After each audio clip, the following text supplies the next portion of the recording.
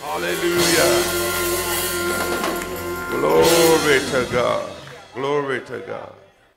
Life is worth the living. Hallelujah. Glory to God. The Gospel of John, glory to God, chapter 19. Let's look at verses 28 through 34. I think that's where we're going to be. We'll stop at 34, 30. No, we're going to go a little past that. We're going to go down to 37.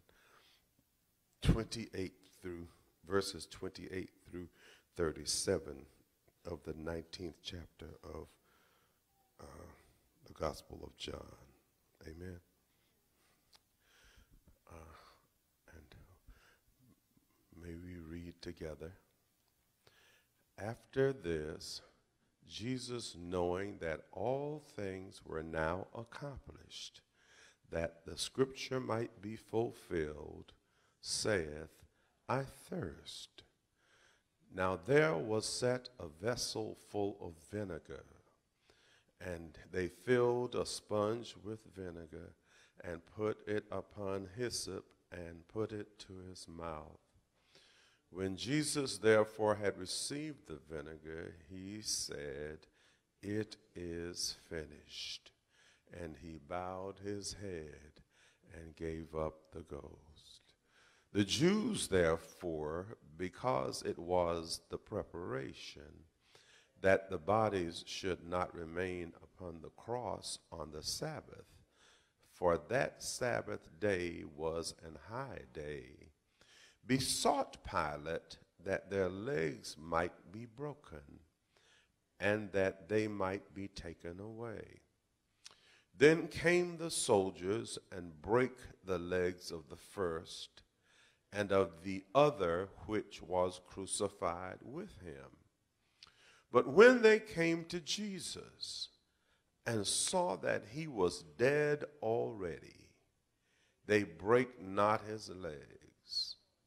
But one of the soldiers with a spear pierced his side, and forthwith came there out blood and water. And he that saw it bare record, and his record is true. And he knoweth that he saith true, that ye might believe. For these things were done, that the scripture should be fulfilled. A bone of him shall not be broken. And again another scripture saith, They shall look on him whom they pierced. Hallelujah. What a poignant and powerful and precious picture of these waning moments of the crucifixion and the death of Jesus. Amen. From this passage, we want to talk just a little bit, teach just a little bit from the subject, why we do the things we do. Why we do the things we do. Amen. There are things in of common practice in our churches, and many times we don't know the why of it. We just do it because we're told that that's what we should do. And being obedient is not bad. I think, though, it would help us to grow and develop and appreciate our faith more when we understand why we do the things we do, so that we don't do them just because they said do it, but we do it because there's a scriptural foundation that points us in that direction. Amen? Does that make sense? Why we do the things we do. Why we do the things we do. Now, I'm not going to get into talking about sacraments because there are Christian religions that observe sacraments. Amen? And I believe there are 7 of those. Amen. And generally speaking, a sacrament is seen as a means of grace from God. Amen. It is believed that to bring God's grace to us, these sacraments need to be observed. Amen. We do not practice sacraments. We practice ordinances. Amen. And there are 2 of them. Amen. Holy Communion and baptism. Those are the 2 ordinances of our church. Now, I know when we go through new member or new convert orientation, we probably get some of this, but we just kind of nod so the person can go on to the next page. But the truth is, we really need to know why we do the things we do. There are 2 ordinances, Holy Communion and baptism. Amen? Well, a reasonable question might be, well, what is an ordinance? What do you mean when you say ordinance? Amen? An ordinance is a practice that demonstrates the participant's faith. Amen? Amen. You need to find your own button and push it, because some of y'all ain't on. Amen. An ordinance is what? It is a practice that demonstrates the participant's faith. Now, please bear with me, because I'm really primary and rudimentary. I ain't really intelligent. So I need y'all to just bear with me, and let's say that together. An ordinance is what? A practice that demonstrates the participant's faith. Amen. Let's say that again. An ordinance is a practice that demonstrates the participant's faith. Amen. An ordinance is visual. There are no invisible ordinances. It is a practice. It is a demonstration. It's something we do. Amen. The ordinance is associated with tangible elements. Tangible elements. Amen. Amen. So when we at communion time take this cup, there's a tangible element in there. 2 of them. But that liquid part of it is the tangible element, and when we consume it, we demonstrate that we have faith in the shed blood of Jesus at Calvary. Right? So I ain't just drinking the cup just to drink the cup, but I'm drinking the cup to demonstrate that I believe exactly what the word says that the blood of Jesus accomplished at Calvary. That makes sense. So we can't just do it, but we need to know why we do the things we do. Similarly, the little wafer of bread represents his body. It's physical. It's visual. Amen. Amen. Amen. When we were, the Lord had us planning for this building, one of the things we asked the Lord, we said to the Lord was, we desired to always have the baptism pool ready, so that nobody would have to come today and wait till next month to get baptized. Amen. And it's only in the case of children whose parents are not present, because we believe that parents need to be on board with that kind of thing. Amen. But otherwise, the water's ready. Amen. Amen. We say, amen, like the eunuch said to Philip, there goes the water, what hinders us? Amen. The water of baptism is a visible, tangible element. And when people go into the water of baptism, we are doing it in obedience to the scriptures, but we are demonstrating that we believe through Jesus' teaching that the water of baptism is our demonstration of the washing away of the old man, the old woman, the old boy, the old girl, and the coming forth into the newness of life. That makes sense. And so, in this day, when there are churches who really don't encourage or put much emphasis on ordinances, amen. You can join a church and be there for decades and never get baptized. You can be there for decades and never take communion. But that's not what the Word of God says.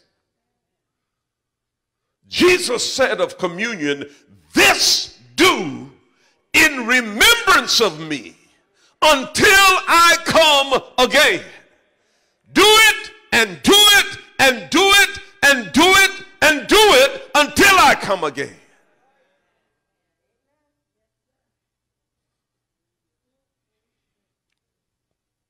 Word of God says once we could repent and be baptized, every one of you, for the remission of sins. Amen. That water ain't going to save, no, that water ain't going to save you no more than your wedding band going to make you be loyal. It doesn't make you loyal. It indicates that you're loyal. It's a tangible indication. Amen. Are we communicating? Now, of course, you know, people will question things. So they will question, yeah, well, you ain't changed. You went down a dry center and you come up a wet center. Amen. You know, people say all kinds of stuff. Amen.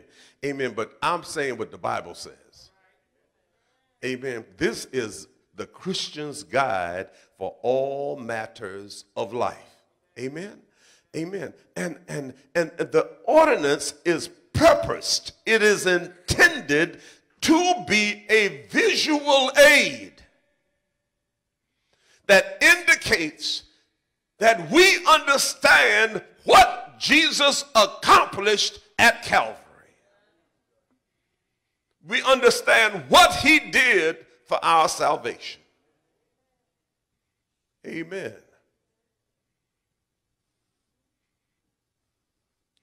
In this John account of Jesus' crucifixion, we get the biblical foundation for Holy Communion and for baptism. Amen. I don't see the baptism. I see the, yeah, it's right there. It's right there. Amen. When I was younger, when I was a child, not younger because, but a child, I misunderstood. Either I misunderstood what people were saying or they just weren't saying it correctly. Because for many years as a child, I thought people said that the blood, like water, ran down. That's what I thought I heard them say.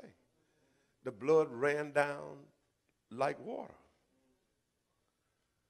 But that's not what the word says. The word says the blood and water.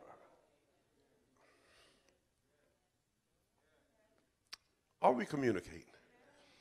It was like in his last moment, just before he said it is finished, he said, I'm going to demonstrate to you what I need you to demonstrate back to me.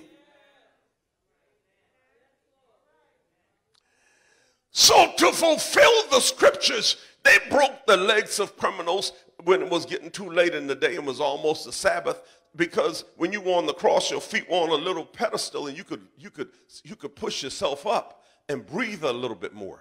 But when they broke your legs, you couldn't do that anymore, so you died more quickly.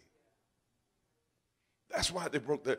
But you remember just a few verses earlier when Jesus said, "I thirst," and they gave him water, and Jesus realized that everything was accomplished, and the Bible says, he said, "It is finished."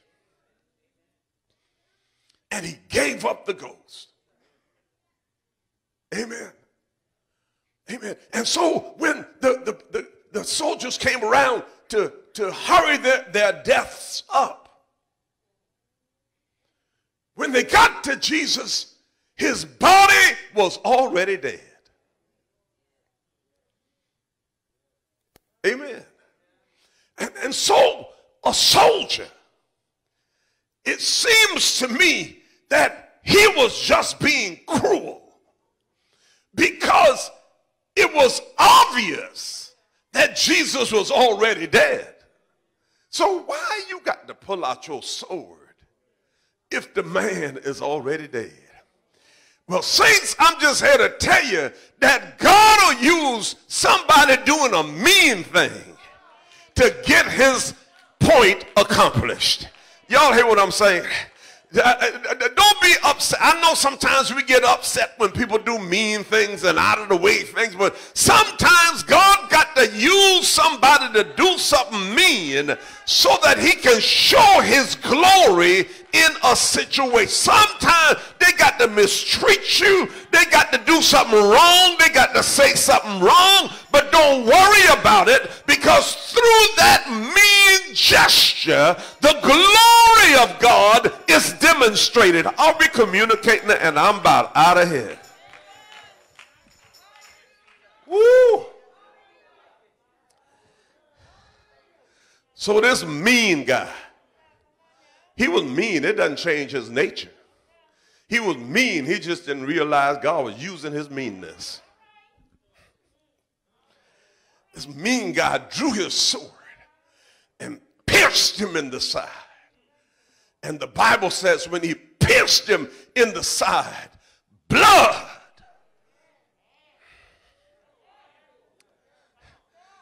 Why do we do the things we do?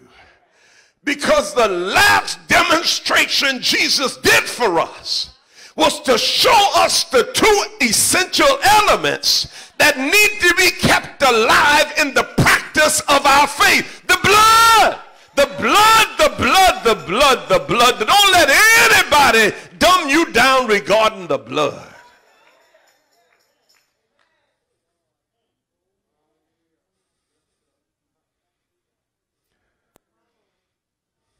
And the water. Do not become convinced that we don't need the water of baptism as our visual demonstration that we believe when Jesus said it was finished, it was finished. Are we communicating? So in these few little verses, when we get to the point of them piercing him in the blood and water, that's his visual to us. Are we communicating? Why we do the things we do now. So we ain't taking communion just because it's the first Sunday. We're taking communion because Jesus gave us a visual demonstration of how we're supposed to demonstrate our faith back to him. When somebody confesses and receives Christ, in the water they go. It is the visual demonstration that when Jesus said it's finished, here are the two essential things you need to practice the Christian faith: the blood and the water. Those are two essential things we need to practice the Christian faith. Are we communicating? Why we do the things we do. I think it's good for all of us to know. I'm done. I think it's good for children to know as you grow up that it's not just an empty practice. It is a Bible-based, amen. It's like Jesus showed us a picture and we're just reflecting back to him. Does that make sense? He demonstrated through the shedding of the blood and the water. Amen. Amen. Now, lest somebody try to give me some explanation for why those two elements came out and telling me about the clear fluid in the sac coming out along with that doesn't do my faith. You see, my faith says what the word says. And the word said two elements. Not blood and a bloody clear fluid. But the word says blood and water. And so we stand where the word stands. That's why when we take communion, Paul advises the people at Corinth, and we advise ourselves to not take it lightly. Not take it unadvisedly. Not just do it just to do it. But do it because it is an expression. It is. It is. It is reflecting back to God that we understand what his blood did. Not only do we understand, but we are evidence of what his blood did. We're going into the water of baptism. That's why baptism is serious. It shouldn't be scary, but it should be solemn, and it should be serious. Because people are going down one way, and they're coming up another way. Glory to God. And we have the blessed opportunity to teach them. Now you got to live this holy life. And here's what you got to do. Here's what you got to put off. And here's what you got to, you see, now getting converted doesn't take but a second, but getting sanctified takes a minute. Amen, because you got to learn how to live holy. No saved person knew how to live holy the minute they got saved. They might have known how to put the right kind of length of dress on and all that kind of stuff, but they didn't know how to live holy. No, we didn't. Hallelujah. Why we do the things we do. Thank God for his word. Hallelujah. So there are countless songs of the church that reflect our belief. The one that's being played now is one of the best, the blood that Jesus shed for me will never lose its power. Another powerful song that reflects our faith in the finished work of Christ. Jesus, keep me near the cross. Amen. Down at the cross where my Savior died. Down where for cleansing from sin I cried. There to my heart was the blood applied. Glory to his name. Alas, I see, and did my Savior bleed? And did my sovereign die? Would he devote that sacred head for such a worm as I? At the cross where I first saw the light and the burden of my heart rolled away. It was there by faith I received my sight. And now I'm happy all the day. All of them are visual indicators that we understand and appreciate what happened when Jesus' body was pierced and when he gave us the final demonstration of the two essential elements we need to keep alive in our practice of the Christian faith. Glory to God. It'll never lose its power. Yeah. Now, I pray that this teaching helps us to be shored up, to be firm, more firm in our commitment to the Lord, and in our commitment to performing those visual demonstrations which indicate to the Lord that we do have faith in what Jesus did at Calvary.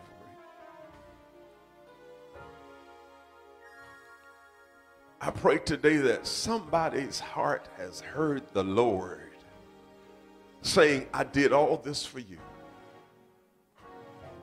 I came to die. I came to shed my blood for you. I came to give my life for you.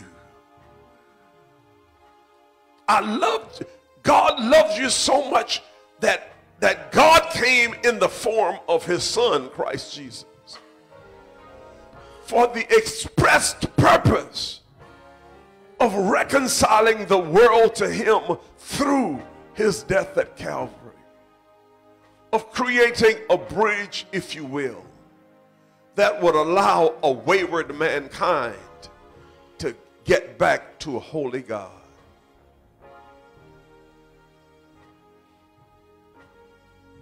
If your spiritual consciousness has been pricked, then I invite you to come give your heart to the Lord, give your life to the Lord.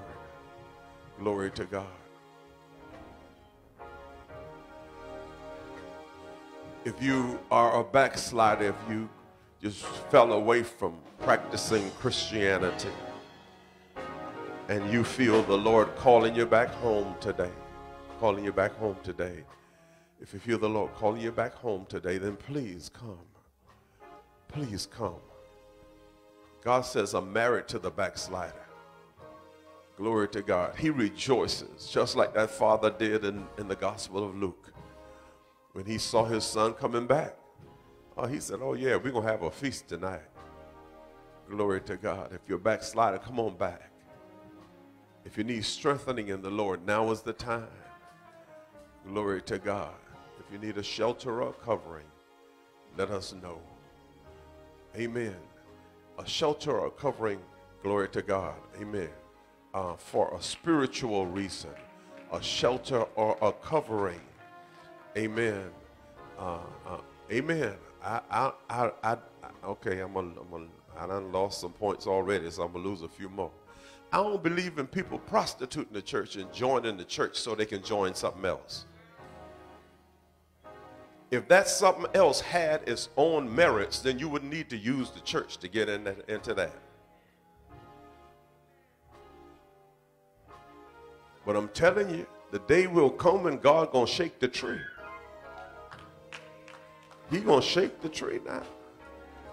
And none but the righteous gonna make it. None but the righteous. Glory to God. Thank you for coming, son. Amen. Thank God for showing you the need to come and for you responding to that. Amen. Amen. Whatever the situation and whatever you bring to the foot of the cross, that's between you and the Lord. Amen. I know heaven is rejoicing because you made a move. Amen. Heaven is rejoicing because you made a move. Glory to God. At home, amen.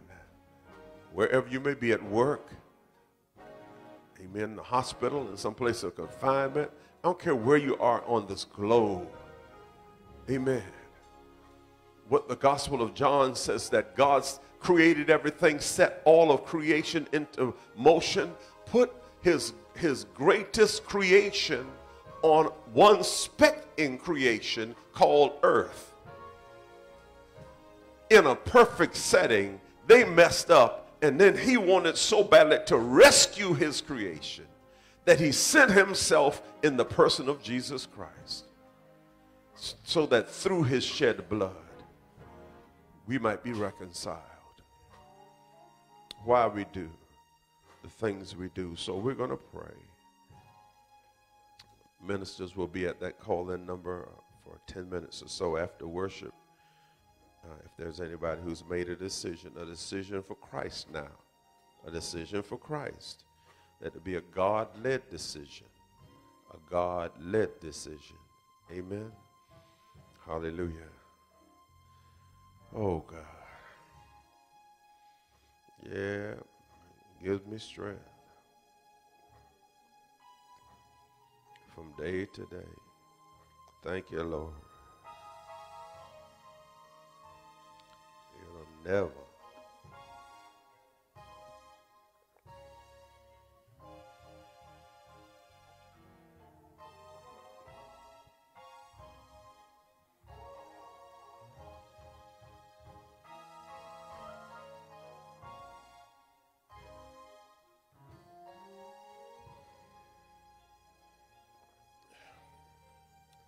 Let's pray.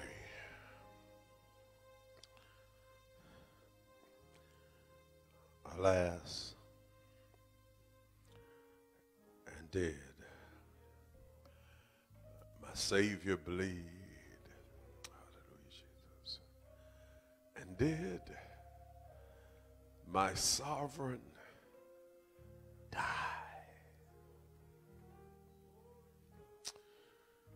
Would he devote that sacred head for such a worm as I?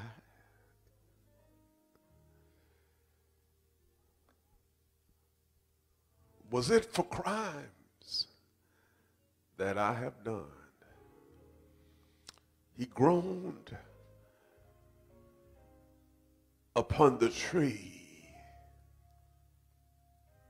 Hallelujah.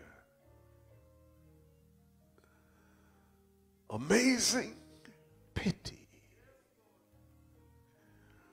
grace unknown, and love beyond degree. Thank you, Lord. Father, in the name of Jesus, we are so grateful.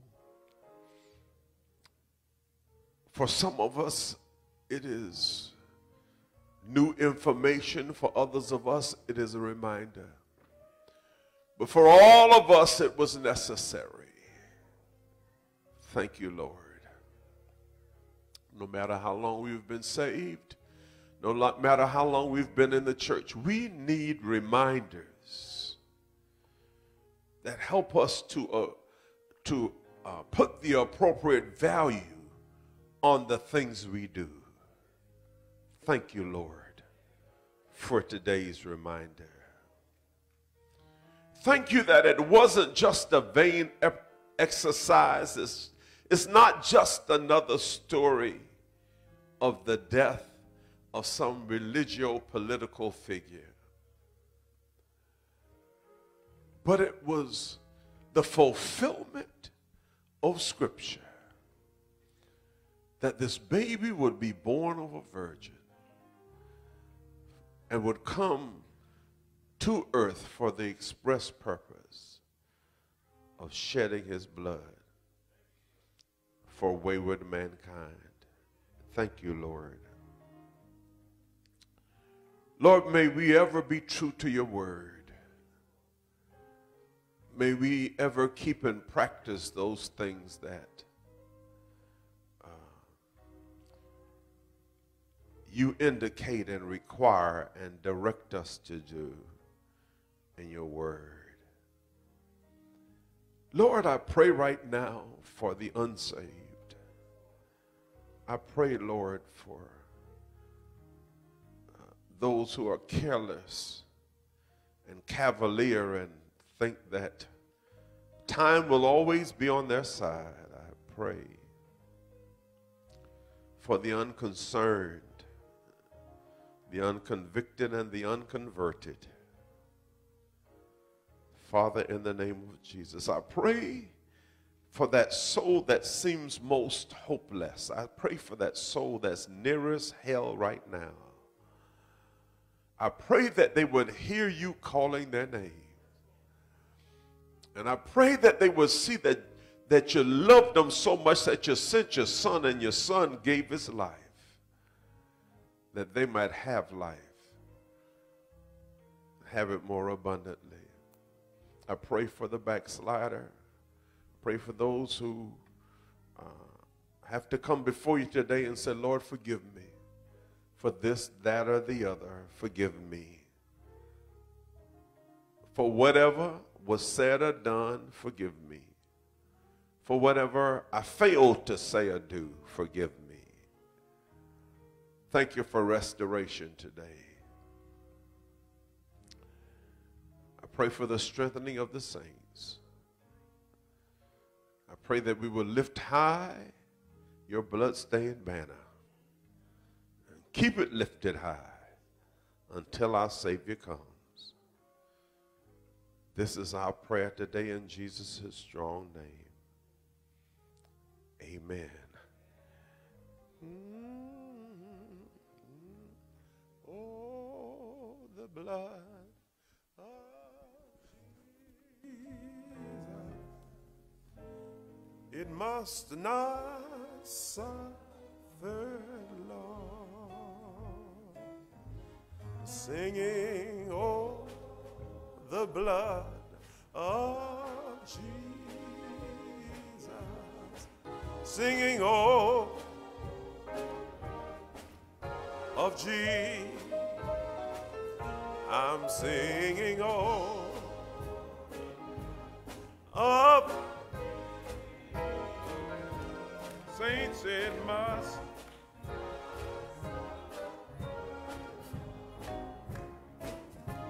There is power, there's power, there's wondrous working power in the blood of the Lamb. Oh, there is power, there's wondrous working power in the precious. Thank God for that power, power, wonders working in the blood of the Lamb. Thank God for power in the precious. Hallelujah. The Apostle Paul, in writing to the church at Corinth, said, I'm teaching you what I've been taught. Amen. Amen. That's what he was saying when he used the words. He said, for I have received of the Lord Jesus Christ that which also I give unto you. In other words, what I got, I'm passing on. Yeah. That on the night that he was betrayed, he took bread, and when he had given thanks, he brake it and said, take, eat, this is my body, which is broken for you.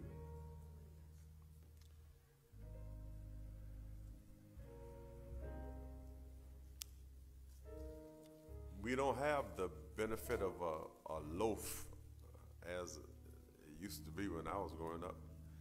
Everybody took a pinch off the same loaf, which was a dramatic kind of indication that, because once you pinch a piece off a loaf, you can't put it back. That loaf is not the same. But even with this small wafer of bread, consider this. There's no way we can consume this small wafer of bread and it enter our stomach the way it looks in our hand. It's going to be, you got to chew it up, you got to swallow it down. It's going to change. It's going to be broken. Just remember this part of this visual practice that demonstrates that we believe what the Word of God says.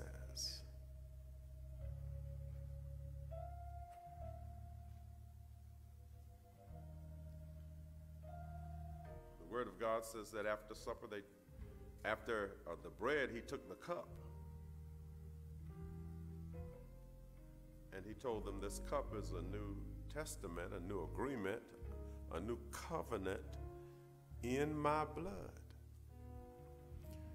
So every time we drink the cup, we got to remember that our salvation couldn't be sealed without the shedding of blood.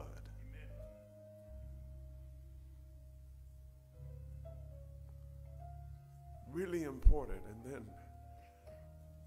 when he goes on to say, you know, let a man examine himself, and so let him eat of that bread and drink of that cup. That involves the matter of, are there things for which I need to ask forgiveness, or that sort of thing. The most critical thing is, do I understand why I'm eating this bread and drinking this cup? And do I put the appropriate value on this practice? And am I doing it just because it signifies I'm a member of the club? If that's the case, I may as well not do it. But I'm doing it because I know from the time Jesus in that garden said, I wish this cup would pass, I knew he was dealing with the reality of my sins. It's a very personal kind of understanding.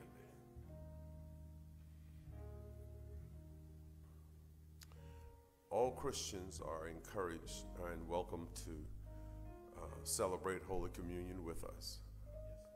If you desire Holy Communion, is there anyone who needs to be served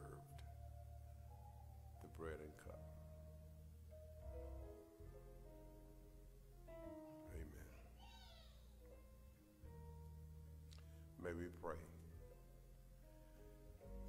Lord, we thank you for this privilege of remembering the price that was paid for our salvation, Lord, for our abundant life. Oh God, you have been so good to us. We sometimes get so caught up in the hustle and bustle of life that we don't take time to remember where all our blessings come from, Lord, and the blessing of salvation, the blessing of new life, the blessing of being born again, the blessing of forgiveness of sins, the blessing of being led by the Holy Spirit. But today, Lord, we take the time to say we do recognize these things and we do appreciate them. And according to your instructions, the instructions of our Lord, who says this, who said this, do in remembrance of me, we come with these elements. Lord, we ask you to bless the cup, bless the bread. Right now, God, may any natural use of it be set aside. And may we, as we consume it purely for its spiritual value. In Jesus' name, amen. Our brothers and sisters, may we then practice this ordinance of Holy Communion by eating the bread representing our Lord's body.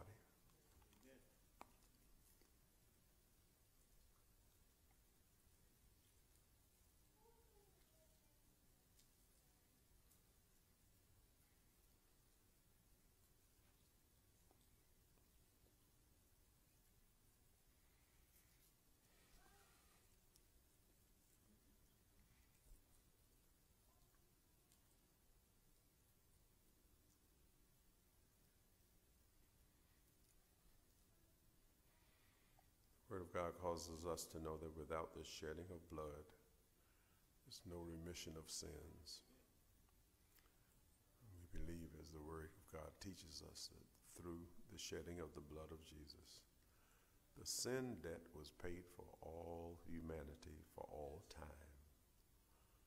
And by faith, we connect with what Jesus did. And we believe in the efficacy, the power of the shed blood of Jesus. May we drink the cup representing our Lord's blood.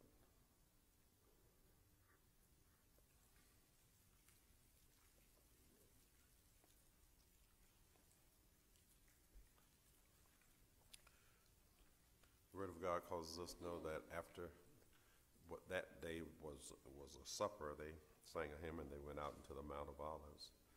Of course, unless there's a jet waiting outside, I don't guess we'll get to the Mount of Olives today. But we're going out into a world full of sin and walk out in the renewed power that's been made available to us just by learning again why we do the things we do. Amen.